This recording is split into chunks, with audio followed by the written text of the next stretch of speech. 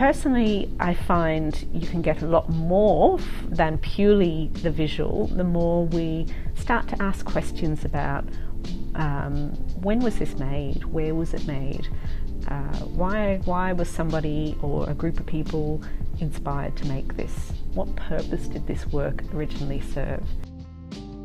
So the biography of an artist, particularly in the modern era where we know quite a bit about our artists, is always useful to understand. Let me see. So if we take, for instance, this little woodcut print here, the subject would appear to be quite simple. It's a large tree with a very flat landscape and indication of water behind and some sky. Now we know that this is a Hirschfeld-Mack woodcut, and we know it was produced at Corio Bay in Geelong. We know what it's a view of. But without knowing anything about the artist, we might say, a view of a tree in Corio Bay, what's so exciting about that? When we understand that this is the only artist from the Weimar Bauhaus, which is largely considered to be the most important school of modern art, then the work takes on a different significance. We can see the connections in his technique to those early German expressionist Die Bruck woodcut prints. So woodcut was a very important medium for early German expressionist art. There was something about the sort of vigour and rawness and crudeness that the artists particularly valued, because it enabled them to sort of convey more expression and emotion than, say, a very detailed little copper plate engraving, for instance.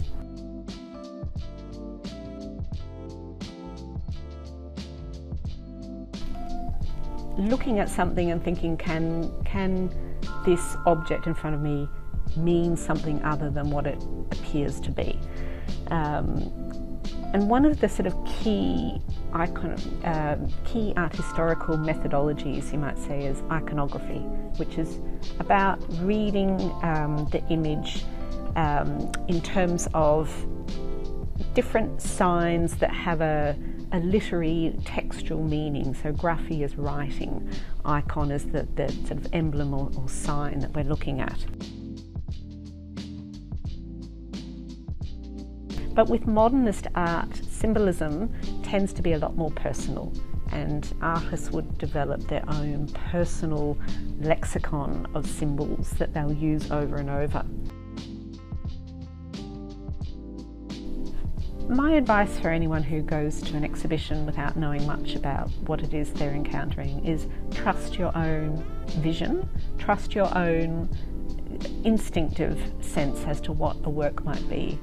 Don't be afraid to feel lost or confused. I think reserve judgment if you can. So it's very easy just to glance and say, oh, I don't understand it, I don't like it, move on. Reserve judgment and look slowly. So really slow looking repays the effort. Spending 10 minutes in front of one work will bring forth all sorts of details that you might not have noticed. Even with a blank canvas, it might be an all-over one colour black canvas or blue canvas or whatever. Looking at it slowly, you'll start to see variations in shade, you'll start to see brush strokes, you'll begin to have different perceptions that might not be visible on a brief. So there's no right or wrong when it comes to looking to art. It really, I always think a work of art is just asking for us to engage with it. It's asking us to have a conversation with it.